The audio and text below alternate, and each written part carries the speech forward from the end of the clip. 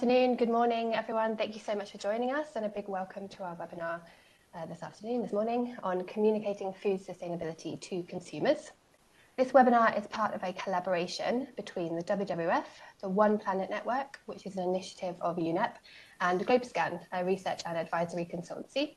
My name is Abby Curtis O'Reilly, an Associate Director at GlobeScan, and I have both a passion for and a background in consumer research to inform organisations on the most effective ways to communicate sustainability to the end consumer and ultimately to inspire behaviour change. So for our session today, we will start with a quick introduction. My colleague Niels at UNEP will take you through some of the background to the project.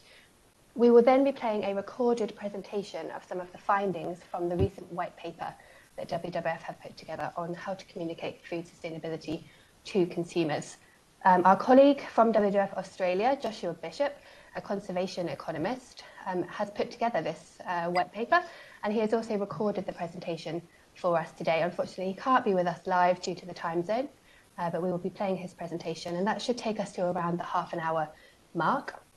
After that, we will then start our panel discussion, and we are really lucky today to be joined by 5 different panelists from a very diverse range of organisations and locations as well.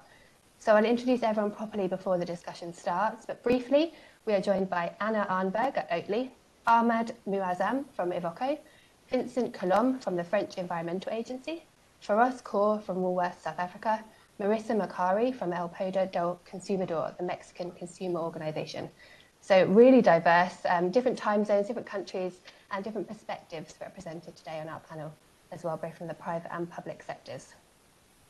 If we have time today, we will also look at some questions. So please do submit your questions and your comments in the chat function. And we'll be very happy to answer those if we have time at the end. If we don't have time today, because we do have a lot to fit in, then we will try to follow up by email. So please do let us know if you have any comments or questions for our panelists or for any of the project team today. And with that, I will hand over to my colleague Niels at UNEP, who will run us through some of the project background. Yeah, thank you very much, Abby, and also welcome from me to everyone on the webinar today. Thank you for joining. Just as an introduction to the topic and also the background of the project, we know that consumer behavior around the world is changing right now as a result of the pandemic, political crisis, and also environmental concerns. And with this behavior in flux, it's important for us to understand what are the main drivers that shape behavior and how we can help inform and guide this consumer choice towards more sustainability.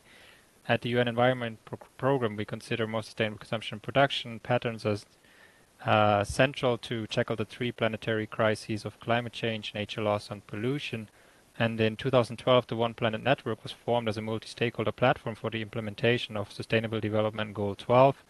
And in this network, we have the Consumer Information Program that I also coordinate. This program serves as a global platform to support the provision of quality information on goods and services, and also it tries to identify and implement effective strategies to encourage sustainable consumption. And thereby we also engage actors across the food value chain, but also from other sectors, of course, particularly on the retail side and food companies on the topic of sustainability information. So that within this framework of the program, we decided to develop this project together with the WWF and GlobeScan to deepen our understanding how the provision of sustainability information can influence consumers' food choices. WWF has been actively working on integrating behavioral science in its conservation and sustainability projects, and in 2020 also launched a behavioral science publication titled The Safe Nature Please Framework and Report, that sought to provide an easily adaptable start to applying behavior change interventions. WWF also has deep knowledge of behavior, the evolution, insights of voluntary sustainability standards, and eco-labeling initiatives. And with GlobeScan, we have a partner that is Global Insights and Advisory Consultancy, equipped with the expertise in the area of sustainability communications and certifications, consumer behavior, and global trends, and knowledge of the food and beverage sector in particular.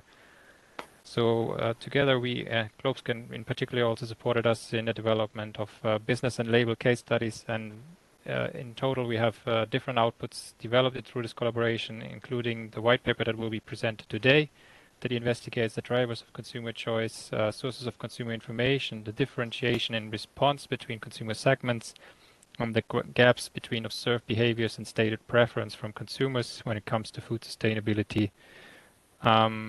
Yeah, we will share all these resources also afterwards, but without giving too much away now, I'm now going to pass the screen over to Joshua Bishop, the conservation economist at WWF Australia. He was the lead author of the report, and he will present a summary of the report now and the key findings. This is actually a recording that we made from the webinar yesterday because he's based in Australia. It's a little bit too late for him now to be live here, but we still look forward to the presentation to share with you, and then after that we will go into the panel discussion.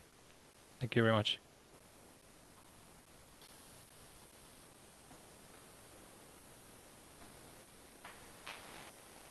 So my presentation today is quite brief, but it is going to try to cover the report from top to bottom, and the presentation follows the outline of the report with a brief introduction, a excursion into what we know about the drivers of consumer food choices generally, then focus on the role of information and sustainability information in particular, consumer food choice. Kate, wrap up with some. if you can hear me, there's a bit of an echo.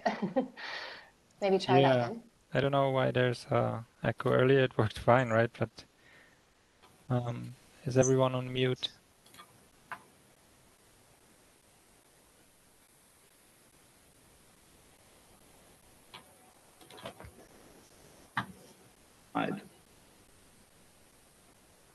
So my presentation today is quite brief, but it is going to try to cover the report from top to bottom, and the presentation follows the outline of the report with a quick introduction.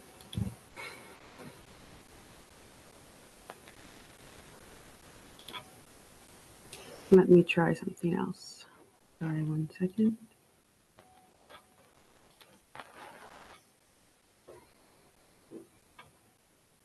Bear with us, everyone, and apologies for this. We did test tech, but of course it's chosen now to not play ball.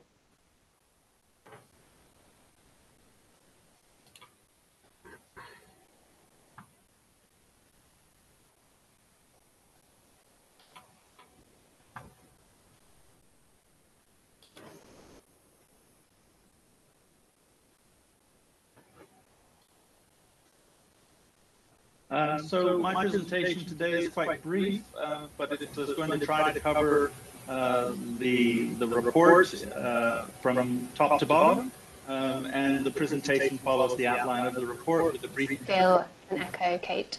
Do you have a headset on? Yeah.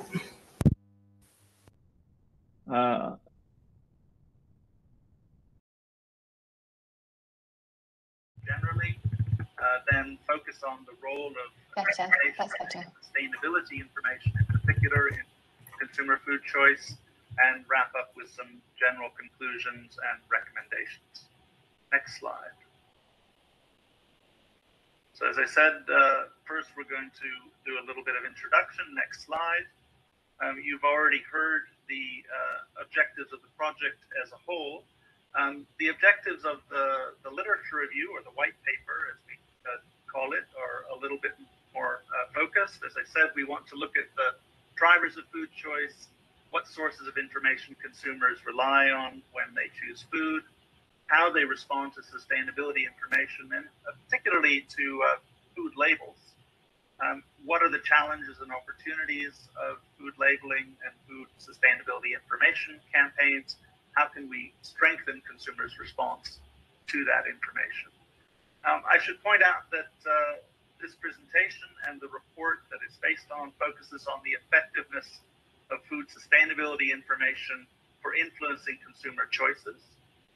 We do not attempt to assess the truthfulness of food sustainability claims, which would require analysis of actual production practices, food processing and distribution. That's beyond the scope of this report, which, as I said, focuses on the consumer or demand side of the food systems. I should note, however, that there is quite a lot of guidance on how to assess the credibility of food sustainability information and claims, and we provide quite a number of relevant resources throughout the report. Next slide.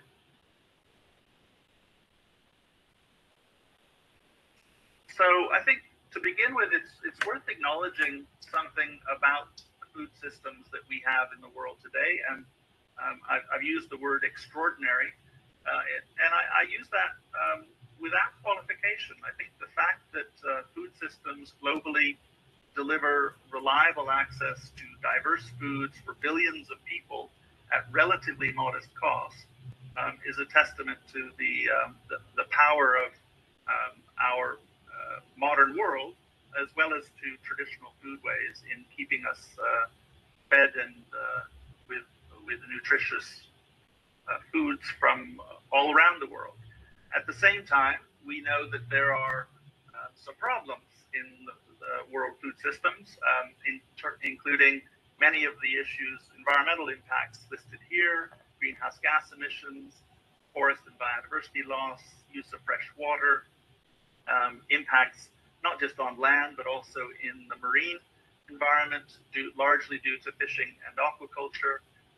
We know that food waste is rampant all around the world, although concentrated especially in high-income households, and that food waste essentially exacerbates the environmental impact of food because it means we're producing far more food than we actually need.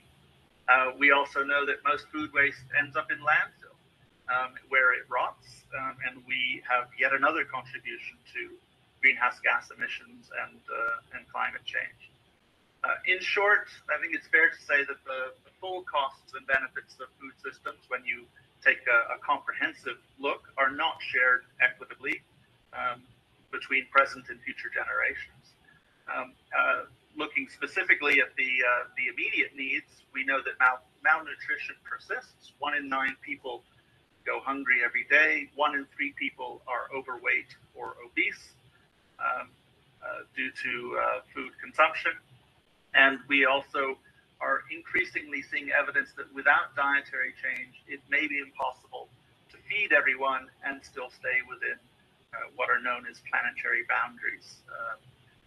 In short, sustainable food consumption is a key part of delivering the United Nations Sustainable Development Goals. We cannot meet those goals without changes in food consumption. Next slide. We need to clarify or get agreement on what are definitions. What do we mean by sustainable food? What do we mean by drivers and other things?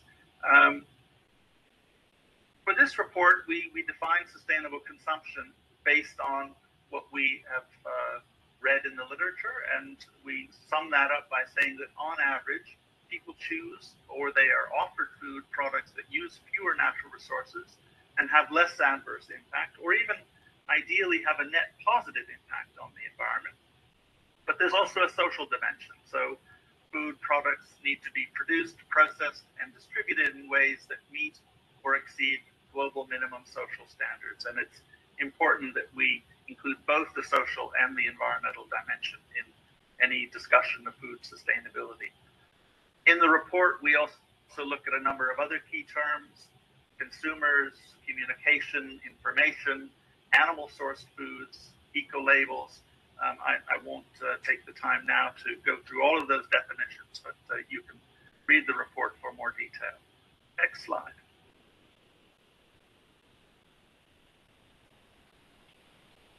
So one of the things that we know when we start looking at drivers of sustainable food is that food systems are incredibly complex. There are many different components to them.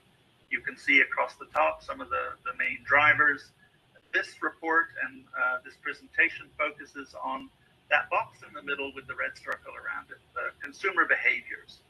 And we're interested in understanding how to influence those consumer behaviors so that we can shift consumers towards more sustainable foods. Next slide, please.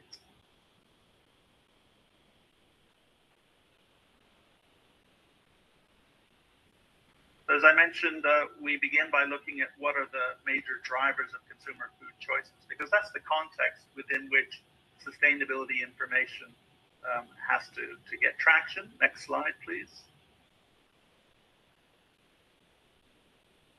And the literature makes it quite clear that there are a huge number of different drivers of consumer food choice, ranging from external, contextual, structural, or supply side factors, through to intrinsic or inherent features of food itself, and biological features of human beings, right? Our appetites, our tastes, our preferences. There are also social factors, and including culture and tradition and habit and fashion, and of course prices, and many other factors as well. And any attempt to influence food sustainability choices, or food choices generally, needs to take account of all of these different drivers of food consumption. Next slide.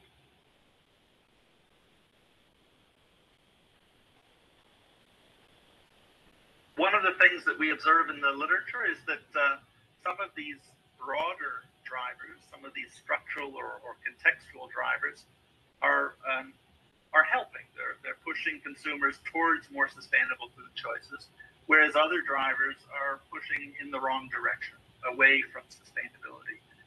This is one of the more comprehensive studies that I've come across by Benet et al. And they looked at statistical correlations between different drivers of food systems change and different indicators of sustainability across almost 100 countries. And they found that, unfortunately, most of the drivers they looked at that had statistically significant correlations with food system sustainability were pushing in the wrong direction.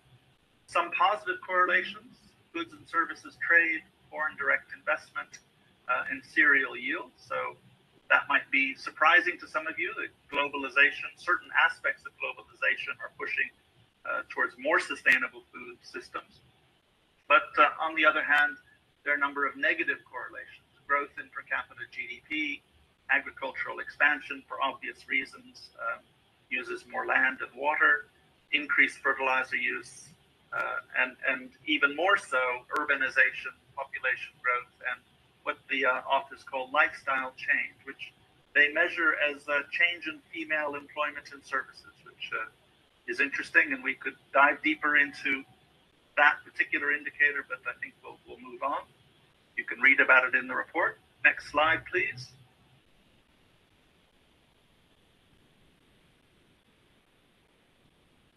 So one of the things that we also observe in the literature is that food sustainability is a factor in consumers' food choices, but usually not their top priority when choosing food products. So this data here is from the United States, but I don't think it's atypical of other regions. And it shows that over time, taste is identified routinely by most consumers as the most important factor, followed by price, healthfulness, convenience. And sustainability is there, it's significant, but it comes much lower. The dotted line between 2018 and 2019 represents a change in the way the question was posed, but essentially it's the same trend that we observed. Next slide. We also see that consumer food preferences are not static, notwithstanding the evidence of the previous slide. There are discernible trends in consumer food preferences. We see the rise of organic foods over the past century, roughly. We see more recently growing interest in plant-rich diets. We also see the rise of online food shopping and food delivery services. And we know that these preferences, while they are evolving, they're also subject to disruption. So recently, we've all lived through the COVID-19 pandemic, and indeed, we're arguably still living through it. And we've seen how that has affected, for example, the preference for online food shopping and food delivery. And most recently, sadly, we've seen the impacts of the war in Ukraine on the supply of fertilizer and wheat and vegetable oil and many other dramatic impact that that's having on food prices. Next slide. So the bulk of this report focuses on sustainability information and consumer food choices. Next slide. And I think the starting point here is to acknowledge that people rely on many different sources of information about food in making their choices. Consumers can find it difficult to assess certain food attributes, in particular claims they can't verify directly. They may perceive sellers' claims as a kind of evidence, but not always reliable. They do value information about product attributes, but at the same time, consumers are often unwilling to invest very much time or effort to process that information. And labels are therefore one of the sort of shorthand or quick ways that consumers can get information to guide their food choices. Next slide. Conscious that I'm running out of time, so I'm going to move along at a slightly faster clip. We know that trust is a key factor in whether consumers act on sustainability information, whether from labels or other sources. And most of the evidence here comes from Europe and North America. There is a real gap in data from the Global South. But we see that European consumers, for example, express most trust in independent experts, consumer organizations, and they have less trust in politicians, industry, and retailers. Consumers are receptive to small-scale producer voices, but they don't hear much from those producers. We also learn that if you combine information from multiple sources, that can help build trust. And that ultimately the effectiveness of food labels depends on whether consumers are familiar with the label, whether they understand what it means, as well as their trust in its credibility, and those factors are interrelated. Plus, there's a few statistics on the right-hand side from a study in the US on who do people trust, who do consumers trust. Least trusted sources, interestingly, were friends and family, media, and food companies. Food for thought, pun intended. Next slide. Getting to the nub of this research, do food labels work? Are they effective? And I think the answer from the literature is yes. They have a measurable and statistically positive influence on consumer choice of sustainable foods. Labels and other kinds of sustainability guidelines do increase consumers' accuracy in selecting environmentally friendly foods. Successful labeling is correlated with knowledge and awareness of a label and its visibility and its design. So well-designed labels are meaningful to consumers and are quick and easy to understand. And interestingly, consumers pretty consistently say that they're willing to pay more for labeled products than for conventional foods. It's not a huge margin, but it can make a difference in a highly competitive retail market. Next slide. There are a number of challenges with eco-labeling. In the first place, what consumers say or tell you in a survey doesn't always align with their actual behavior. So there's what we call an intention-action gap. We know that labels are more effective with some consumer segments than with others. Female and younger shoppers in particular seem to be more receptive. Likewise, those with higher incomes or more education, and especially consumers with what are called aligned values and beliefs, they're already receptive to sustainability messages. They are more likely to rely on labels to make choices. At the same time, labels can be ignored or misinterpreted. People may perceive products as better on many more criteria than the label actually conveys. People may make assumptions about the ingredients of packaged food just based on the materials that the product comes in. And consumers may attribute health benefits to food products that are labeled even when the label itself says nothing about health impacts. So similar lessons from experience with health and nutritional labels.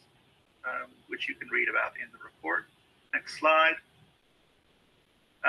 One of the other things that we learned from the literature is that sustainability information is more influential when it comes as part of an integrated consumer communication campaign. This is an example from Knorr Meal Kits. It's a brand owned by Unilever. We have a case study on Unilever if you're interested. And it combined not just the information about sustainability, but nudges and other training and support and promotions, a range of different techniques to encourage consumers to make use of these products, but also to use them with plants rather than meat. So the focus of this particular campaign was on encouraging plant-rich diets. Next slide. I think we can summarize some of the lessons from the recent research is that we need to take account of consumer psychology. It's not enough to just convey the information. That information is more influential when combined with motivational goals, when it emphasizes social norms. Some of the empirical research shows that by building community, enlisting advice from experts, providing free product samples, you can make a more significant and sustained difference in consumer behavior. And in particular, that nudges, or what we call interventions that influence the choice architecture, the way food is presented, the first product that is presented to you, for example, can be some of the most influential ways to influence food choice. So it's not just about the information, it's about the context within which food is presented to the consumer, whether it comes at the top of the menu or further down, in bold font or normal font. I think subtle differences in presentation can make a huge difference. Next slide. I'm going to wrap up now. I've gone over time, I realize. So conclusions and recommendations. Just to recap some of the major conclusions. Next slide. So we know that consumer information is necessary, but insufficient to achieve sustainable food systems. Sustainability is just one of many drivers of consumer food choices. Consumer preferences are evolving and often correlated. In general, it's easier to work with the grain of choice drivers rather than against them. So, for example, we can use digital technology, a relatively recent innovation, to verify claims and to confirm food provenance, which makes it easier for consumers to choose sustainable products. Or thinking about globalization of food supply chains. On the one hand, they can reduce consumers' direct influence on producers, but at the same time, globalization can help spread sustainability messages and methods. We know that consumers respond positively to eco-labels and sustainability information. We also know that and have learned that how we communicate and to whom is just as important as what we say, and that using behavioral methods and incentives can increase uptake. Last slide, and thank you for your patience. Next slide, please. So some key recommendations. First of all, I think you've probably got the message. Information is part of a broader context, so sustainability communications must be informed by food choice drivers. Consumer education must be based on sound science. There's a lot of myth out there around labels. Messages and interventions need to be adapted to the target audience. We need much more research and innovation on the use of incentives, behavioral nudges, and other non-coercive measures to encourage plant-rich and whole food choices. Labels need to be part of an integrated package of communication methods. Any consumer information has to be visible and accessible, easy to understand, reliable, credible, holistic, and comparable. And I think this next point, people who already use sustainability information. So those consumers consumers who are responsive to food labels and other information about sustainability, we can learn from them. What is it that they know or they feel or they believe that we can use to reach out to groups and who are not currently influenced? How do we strengthen and widen the social norms around food sustainability? Food businesses can and should collaborate more to identify effective messages in media for encouraging sustainable food choices. At the moment, it's commercially in confidence. There's an opportunity maybe to collaborate more to do this in a pre-competitive way. Governments obviously have an important role in encouraging and regulating food certifications and rating schemes, but they can also encourage businesses to use some of these more innovative behavioral techniques to communicate sustainability and to make sustainable food choices the default option. Lastly, sustainability criteria need to be integrated more consistently in national dietary guidelines. Some countries have started down that road. Brazil and Canada come to mind, but we could do much more in that vein. And perhaps most importantly, we need to ensure that sustainable foods are not just a niche product that is accessible only to those who are willing and able to pay the additional cost, but we need government support to ensure wide access to sustainable foods in both the global north and the global south.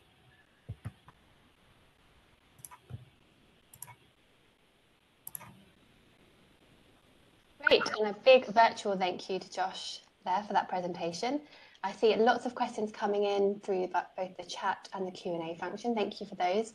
All the questions related to the report, we will direct those directly to Josh after the session and ask him to come back to you via email. Please do keep typing in questions and comments into the chat, and we can post them to our panelists at the end of this session if we have time. So we're lucky to be joined by 5 panelists today for our panel discussion, and I'll briefly introduce them before moving on to our big questions for discussion this afternoon. So firstly, we have Anna Arnberg. She's the Sustainability Engagement Manager at Oatly. Oatly, of course, well known for its fearless approach to communication about some of these different challenges facing the food industry and how to tackle them. We have Vincent Colombe, who is an environmental expert in charge of LCAs and eco-labelling of food products at the French Environmental Agency. And obviously some interesting work going on in France in this space at the moment. We have Feroz Kaur, who is Group Head of Sustainability for Woolworths Holdings Limited, which runs retail businesses across both Africa and Australasia. And Woolworths' vision is to become one of the most responsible retailers in the world. So, of course, communicating to the consumer is an important part of that. We have Marissa Macari, who works at the El Poder del Consumidor, the Mexican consumer organization, and she's a coordinator of nutritional health research. So Marissa will be talking about some of her learnings from the health side of things today and how those relate to sustainability. And then finally, we have Ahmad Muazzam, the CEO and co-founder of Evoco. And Evoco is a mobile app that enables consumers to make more sustainable food choices by measuring the impact of their food purchases, in particular, the climate footprint. So some very innovative and interesting work that Ahmad is going to share with us today. So these are our panelists for the next 30 minutes or so. And I'm going to start by looking at trends. So I'd like to hear from the panelists about your perspective on some of the big trends. So of course, we heard from Josh about some of the different drivers, factors affecting food purchase. What big trends do you see in terms of food consumption? And what do you think the implications are in terms of how we communicate food sustainability? I'd like to start perhaps with our panelists from the business side of things. So for us, would you like to kick us off with your perspectives, and then we can move to Anna at Oatly after that? Happy to take the. Sure, thank you very much for the question.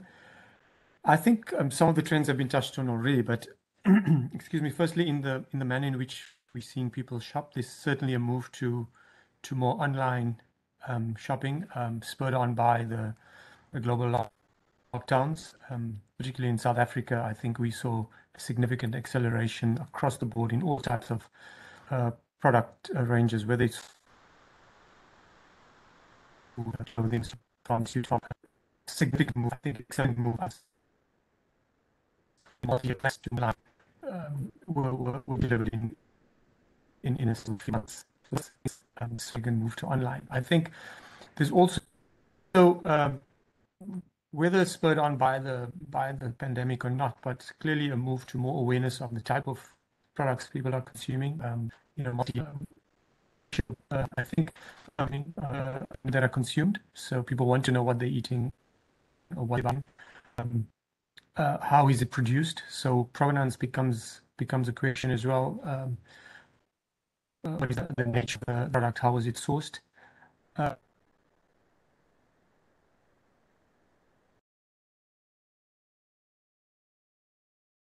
we've lost Faraz, so another technical issue this afternoon. Pardon me, can you hear me now? Yes, you're back. So there's also, despite the move to awareness of what they're eating and how healthy the product is, the influence of price is always there. I think affordability and value for money are key drivers. And then the third point I would say is we're seeing an increasing move to questioning the type of protein that is consumed, and particularly to increase in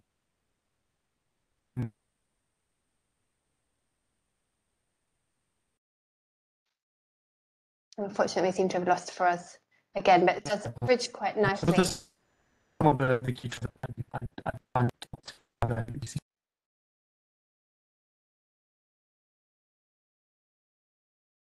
Great, thank you, Faraz. And that bridges very nicely over to Anna to talk about some of the trends you've seen from your perspective at Oatly, obviously very involved in the plant-based space. Yes, hi, thank you for having me. And I hope that my sound will be better. I heard some bits of Faraz and I agree with a lot of them. I was thinking more of a trend that we see as a company and looking a lot at, and that is a trend in marketing regulations and green claims, and how that will be regulated more, which I think is very, very positive, because it is really hard as a consumer today to understand the different messages and green claims and net zero and understand what they actually mean. And I think it can only be good with more regulations. And I mean, we ourselves have gotten input as well on how we can clarify our messages and make sure that they are accurate and understandable. And I think that's really good input for companies. And I think as a consumer today, it's really hard to understand the impacts of your choices, but also to understand that we do have challenges in the food system. I mean, sometimes I can feel like everything is fine because I see all these positive messages when I buy food. And I think we also have more, I don't know if that is a trend, but more awareness around climate change. And the IPCC report last year on, we will reach or cross 1.5 degrees warming, probably around the early 2030s, and food systems being about up to a quarter or a third of those emissions. And I think it's very hard for consumers to understand the different messages of that, and also being in the grocery store online or in real life and understanding that there's a connection. So that's a big trend, and I'm very positive about it. And I really hope that we can clarify it for consumers also. So as Joshua said, like, we have to work with food to reach the sustainability development goals. And I hope that the regulations will not only be around positive things that companies can say, but also what we need to declare around the impact that we have.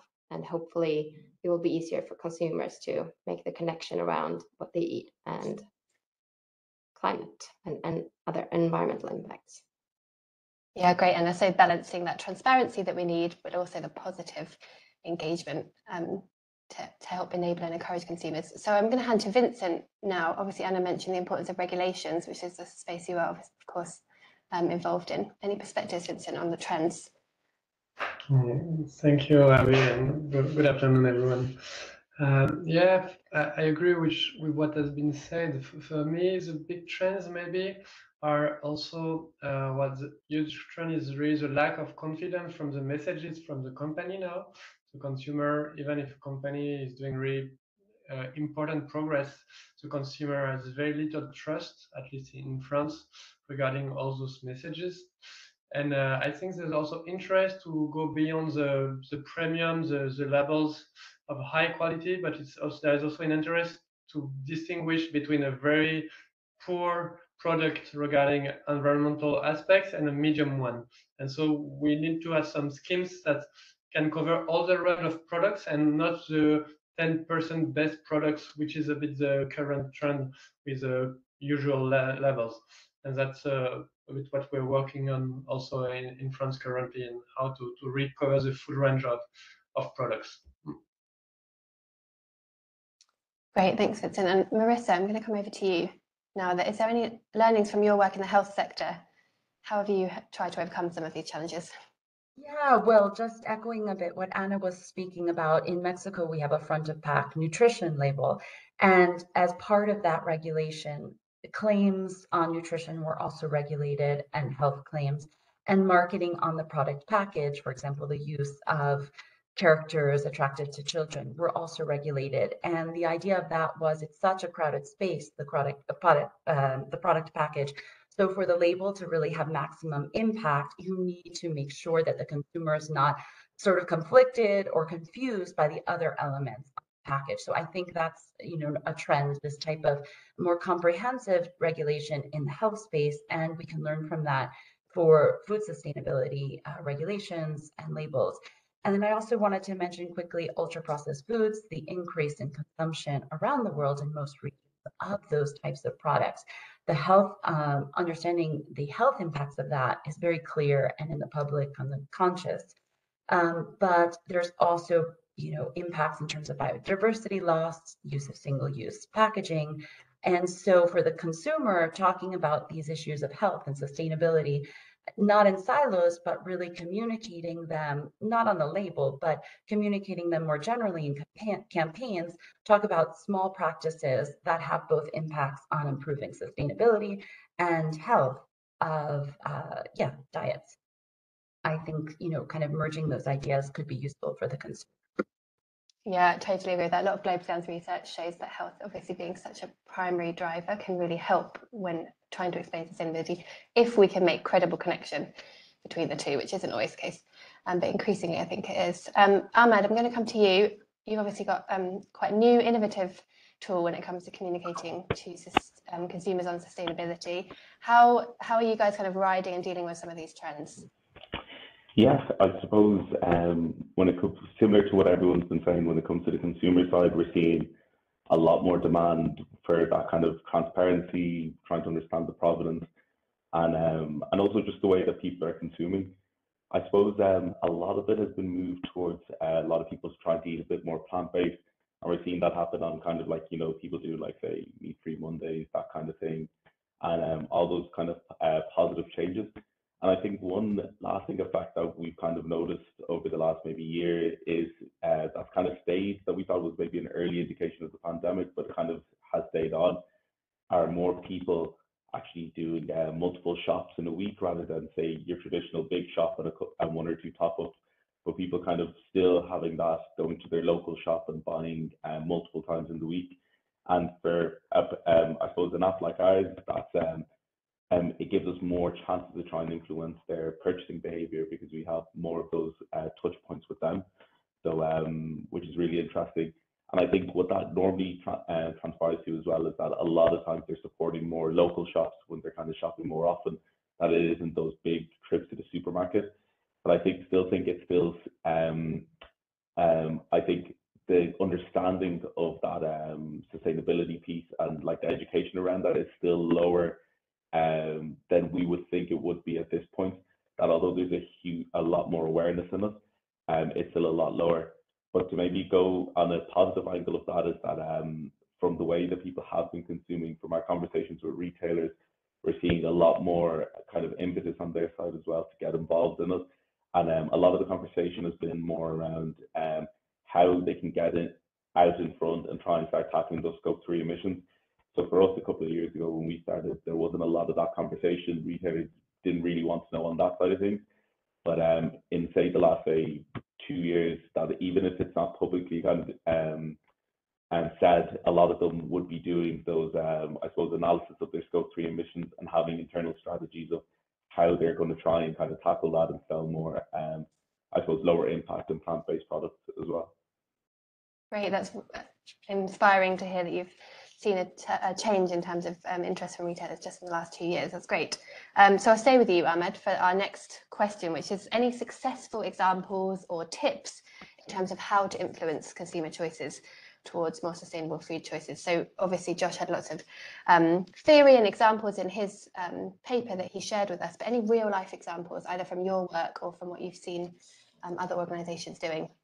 Yeah, I suppose one of the biggest changes we've done in the last year was bringing in, I suppose, a tangible target for consumers to aim for when it came to, and this is just speaking of people who use our app. So I suppose we borrowed the whole concept around the pantry boundaries framework and brought that into our own app and gave people kind of a target to aim for when it came to carbon footprint from their groceries. So similar to when you're using, say, apps like MyFitnessPal or diet apps, you might have like a calorie target, but we gave people a CO2 target, which made it more tangible for people. So like what that looks like is in Ireland for us was 65 kilograms of CO2 from their food purchases per month. And we based that off kind of a 1.5 degrees lifestyle for the consumer. And what we saw from that was just the increase in retention for us was like tripled over a couple of weeks, just from users actually having something tangible to try and aim for. And I suppose other kind of tips that we gave people so the target kind of gave that, I suppose, carrot for people to kind of aim for, but then to actually try and reduce their impact, I suppose, is just giving them small steps that they can try and follow. So like some of our tips would be around kind of portion control is a massive one, particularly when you're eating higher impact products such as like, say, beef and meat and animal-based products, that a lot of times you can get the same utility out of the food by even just, say, halving the meat portion in that food, or having, say, thinking of it as, say, less meat meals in a day rather than even going a full day where you're eating just plant-based. And we've seen kind of anecdotally from users just completely being able to kind of reduce their impact a lot from those kind of actions. Great, thank you. And I'm going to move over to Anna now at Oatly. Obviously, Ahmed mentioned having targets there as a really useful motivator for consumers, and obviously that's relevant to Oatly's work on carbon footprinting they've been doing. Would you say the same kinds of things have been useful in terms of engaging consumers, Anna, or do you have any other tips or examples to share? Yeah, so we do work a lot with that, and I would just want to say, like, first off, just having products that enable people to make sustainable choices or even make choices is it's a big win for us to even exist, as we are a dairy company doing things out of oats. That was not something that people were doing back in the day, so we're very, like, that is a big win for us. But also yeah, on the climate footprint, so that's a more serious part of our business. I know, or I don't know, but I know that some people think that, Oatly can be quite silly and ridiculous, and it's all about, like, we try to focus on making things that it's actually a choice that is tasty, but also trying to be a company that is fun, that makes it easy. So also to the point in the white paper of, a lot of people don't make their choices based on their values when they're actually making the purchase. So we're trying to appeal to a lot of groups, not just vegans, but trying to get the bigger masses to just choose our products because they think we're tasty and nice and fun. So that is a big win if we can get many more consumers to do it just for that reason. But I would also be very proud if they would do it for sustainability reasons. And so, but I know that not all consumers are driven by that. But so with the climate footprints, that is a more background, perhaps serious side of our company, where we take the responsibility of being a food company very serious. So we started making the climate footprints for our products back in 2019.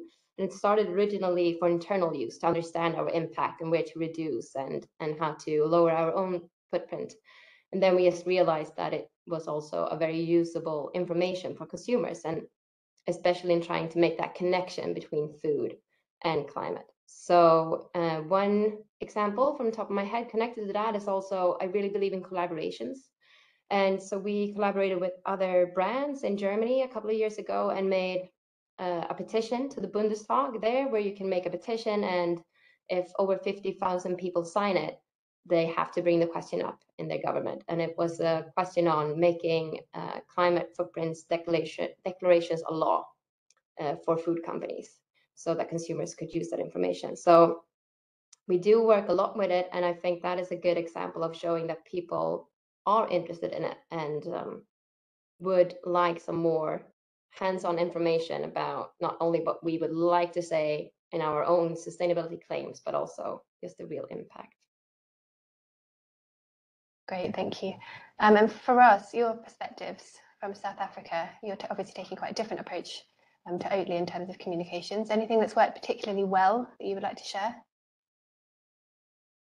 I think communicating with consumers, we find is a long-term kind of thing. You need to be repeating messages. You need to be meeting them where they're comfortable being communicated to. So unpackage communication certainly is important. I think it's a key thing when decisions are being made. But direct communications to consumers, having them interact with some of your other material and collateral, where you're able to tell more of the background story of the product. So whether it's on your website, whether it's direct comms from emailers, social media, and so on. So money needs to be of various factors, but certainly the package itself is the thing that when a consumer is shopping, particularly when they're in store, is the thing they'll hold in their and they'll make decisions based on what they see in front of them. And so it needs to be clear, unambiguous, needs to be credible.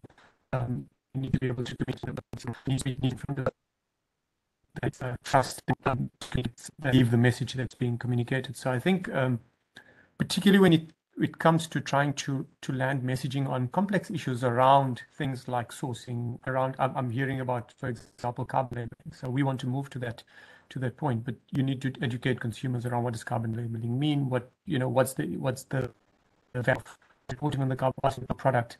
There's also the question of when you communicate on a product, consumers want to make quick decisions when in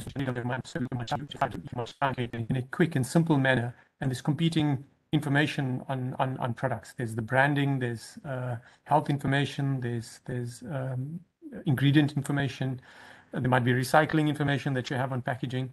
And so how do you ensure that whatever you're trying to communicate is clear, it's the message it comes across, but it doesn't simplify. You want to give a strong message, but you don't want to simplify, or even worse, come off as greenwashing. So I think there's a number of competing interests that come into play, but I think overall it's about having a holistic approach to communication and trying to get the message across in various touch points. Yeah, thank you, Fraz.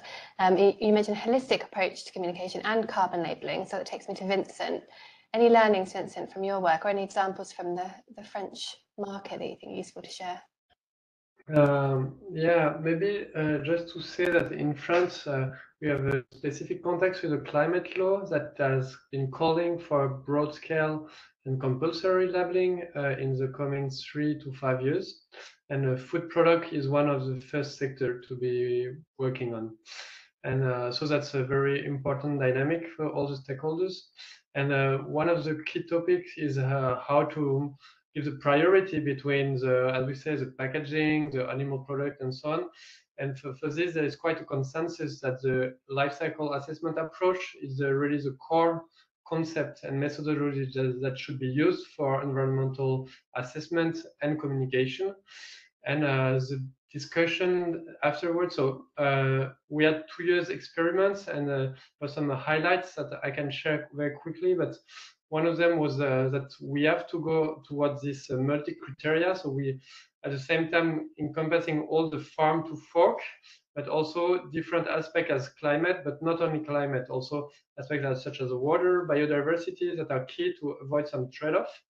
And for that, it's the LCA approach is the best one, but even the LCA is not like fully operational on all these topics, especially in biodiversity.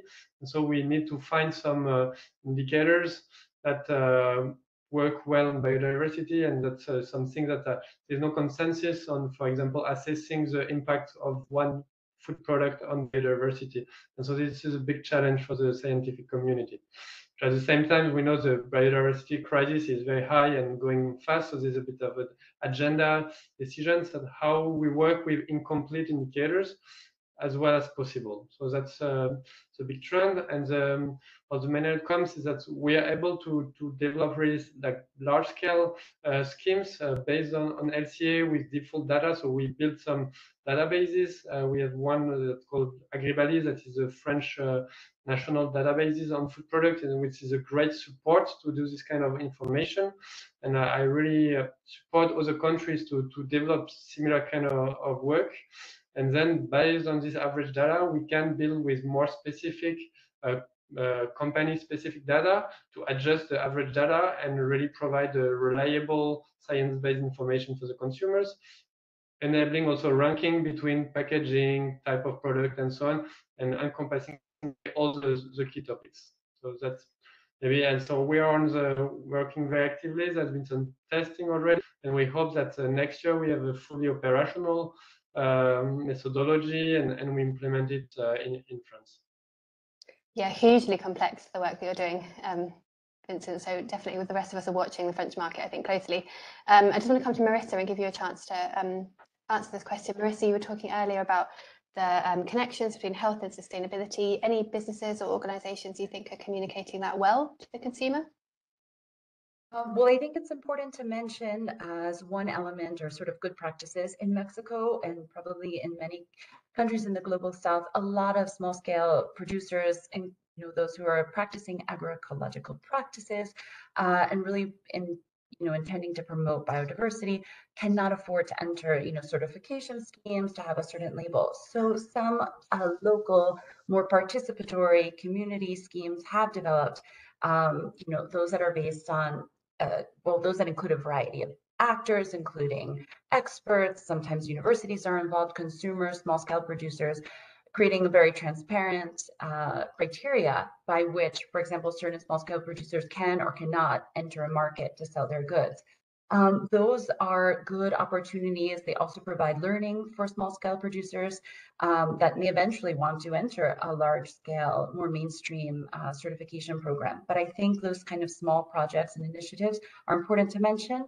And in terms of sort of tips or good practices that we've seen in the development of in the health space and the development of the front of pack food nutrition label, have been the development of safeguards against conflict of interest, because really to ensure that consumer trust in the label, it's very important that they feel the information they're receiving is evidence-based and non-biased, and creating sort of rules of the game as to who can participate, who can implement and evaluate the label, and safeguarding those labels against conflicts, I think, is very interesting, very important to consider in the sustainability space.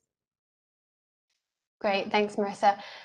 Very conscious of time. We've hit the hour mark now. We're at the top of the hour. I would just like to ask panelists just to maybe share just a couple of words about, what do you feel most inspired about in terms of this area? Where are the big opportunities? What's making you feel positive about how we communicate sustainability? We know what the challenges are, but just in a couple of words, I'm going to go alphabetically. Ahmad, to put you on the spot.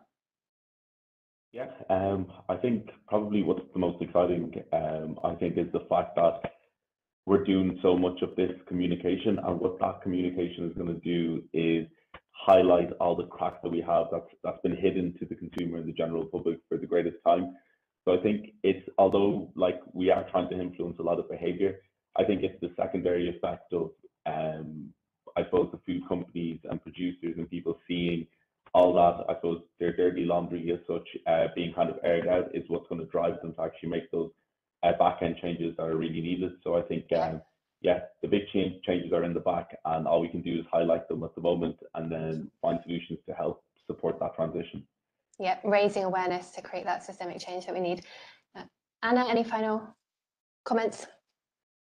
Well, excited to see that more food producers are declaring their climate footprint, so consumers actually can compare and build an understanding. And as I am in the plant-based area, a lot of new brands and products coming up. And if you've been a vegetarian or eat plant-based, you would know that back in the day it wasn't that much to choose from, and now an increase will make it easier and also put some competition on plant-based brands, which is good to become even better in the sustainability area. So I'm looking forward to that, to the heat. Great, that's refreshing to hear a company that wants more competition. For us, any final words from your side? I just think it's great that the ecosystem is developing in this, and that it is both driven by consumer demand, but also companies becoming more aware that they need to be more transparent. I think it will just allow us to clean up supply chains a bit better. And yeah, I agree that the competition is good. Sometimes it's just competition on level of disclosure, and companies like compete with each other. But I think at the end, if it makes the systems better and we get more informed consumers, then that's brilliant. Great. And Marissa? I think a lot of mobilization between consumers and producers, small-scale producers, both at the international level and the local level, that help to sort of reduce that gap between intention and action and inform consumers sort of what kinds of practices they can carry out, what kinds of policies can they promote to create sort of, or to enable healthy and sustainable diets to be kind of the easy ones. I think that's really important. And also the development of food-based guidelines that kind of guide policies which inform consumers the practices that are not only good for their health, but also for planetary health. Thank you. Vincent? I would say for my conclusion that I think it's a really interesting moment as we have more and more data that is available, that's giving great opportunity for food transparency. And the challenge now, how we convert all those data in a usable information, science-based, for the consumer to go towards more sustainable food. I think it's a big challenge for all the food community and great opportunities as well. Great, thank you everyone. Really great discussion. And despite the diversity of organisations, I think some commonalities between what some of you were saying. So I'm going to pass to Nils again now at UNEP just to wrap up in terms of where everyone can find some of this information.